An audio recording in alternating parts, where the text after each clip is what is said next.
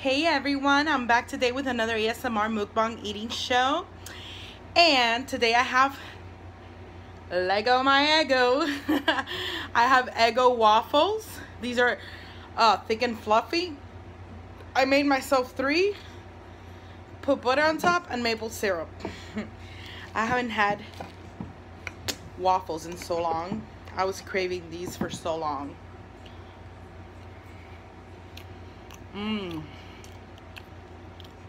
Oh my god, these are so good.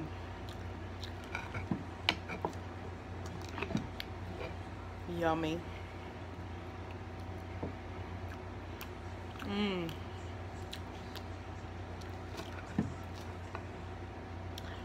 Oh my god, you guys, these are delicious.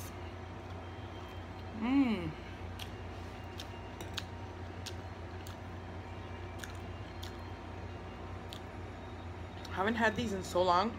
I remember when I was a kid, my mom used to buy me them all the time.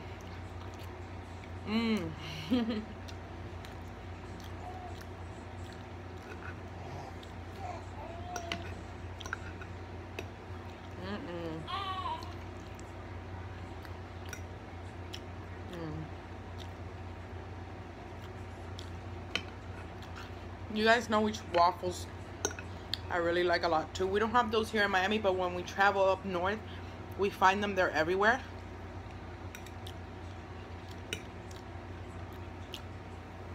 Are the waffles from Waffle House. Those are really good.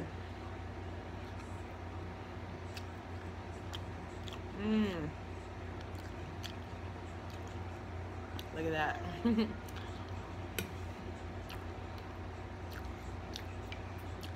Yummy. So, I wanted to talk to you guys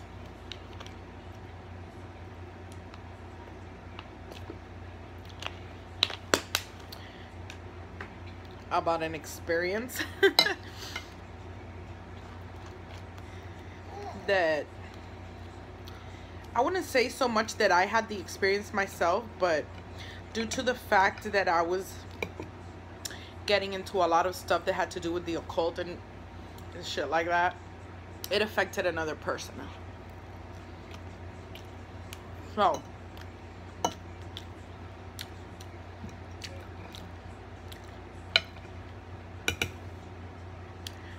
when I was married to my first husband,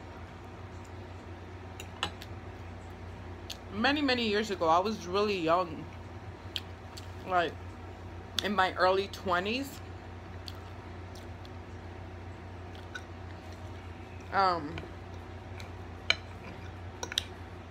That was before I was ever Christian. I used to like mess a lot with, I started getting into like new age stuff and things like that.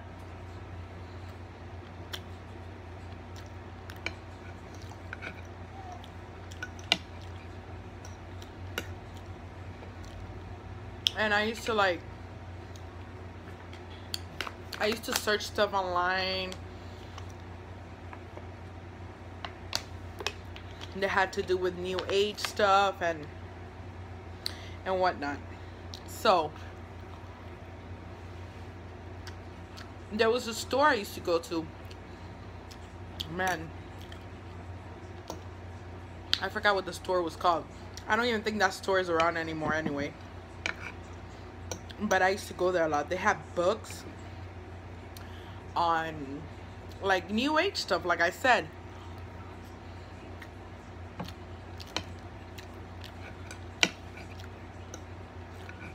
Stuff on spells.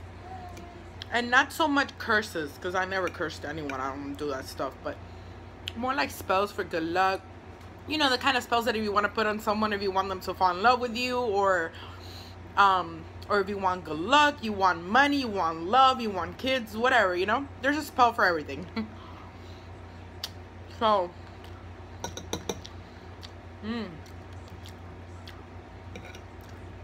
so yeah, I used to get into all that stuff and everything. And I used to buy books and stones. I used to put posters all up in my room, like weird ass posters, like new era stuff. And one time I bought a tape. Yeah, back in those days, all the audio was in tape. I bought a tape that taught you how to, like, I forgot what that's called, like transcendental. I forgot how you say that crap, man. Meditation or something, where it's almost as if, like, you leave your body. You're like, your spirit leaves your body and enters into like another dimension. I don't know, man. I was getting into some pretty weird crap. Like, I started listening to that stuff and it gave me a creepy feeling because it was telling you to like lay down, relax, clear your mind, blah, blah, blah. But as I was listening to it, I started to get like a really creepy feeling. So I stopped the tape. I got up. I stopped the tape. I was like, hell no, I ain't doing this shit, you know? I was creeped out. I was like, what if my spirit leaves my body or something? Anyway, so yeah. That was the era when I was into like that stuff really, really, really deep. Like really deep. I wasn't a Christian. I would hardly read the Bible. And I did not know that you shouldn't mess with that stuff. So, my cousin back then, she was a Christian. And she came over one day to help me fix my computer because something was up with my computer. And she needed like a disc that I had left at my mom's house. And that day I was home alone. That day, like, my back then husband wasn't home. He was working, I guess, or something. And it was just me and my cousin. So I went to my mom's house. I'll be like, oh, don't worry, I'll be right back. I have it in my mom's house. I have the disc in my mom's house. I'll go really quick to get it and I'll come back. Well, I left her alone in my house. Let me tell you something. When I came back to my house, she was like in this panic mode. Like she didn't want to be there. As soon as I got there, she's like, look, I gotta go. I'm like, what do you mean you gotta go? I just got here. Like, you know, you say you were gonna help me. So she put the disc in really quick for me. And she's like, look, this is what you gotta do. Press this, do that, da, da. I gotta go. I'm like, okay, what the hell? I was like, that's weird. You know, because I thought she wanted to stick around and spend more time with me. Like, when she got there, she didn't have any intention in leaving quick. Like, she didn't tell me it had to be like a quick thing. As a matter of fact, I think she wanted to like stick around and chill. Even after she helped me fix the computer or whatever. And so, look at all that butter. I always overdo it with butter. Yeah, so she just left. She like hauled ass out of my house. Like, you could tell she did not want to be there. But I was like, okay, that's weird. I guess she just made up some bullshit story and said she had to go. Well, anyway, the point is that a few days later, I speak to my mom on the phone. And she's like, you want to know why your cousin left like that in a rush and she didn't want to be in your house? I was like, yeah, why? I thought that was weird. She said, because she said that when you left her alone in the house and you came over to my house to pick up the disc, she said when she was sitting there by the computer, like checking some stuff out, she felt like somebody came behind her and grabbed her by the neck really hard and wouldn't let her go. And she felt like she was choking and she couldn't breathe. I'm like, what? I'm like, Mom, come on, please, really? And she was like, yeah.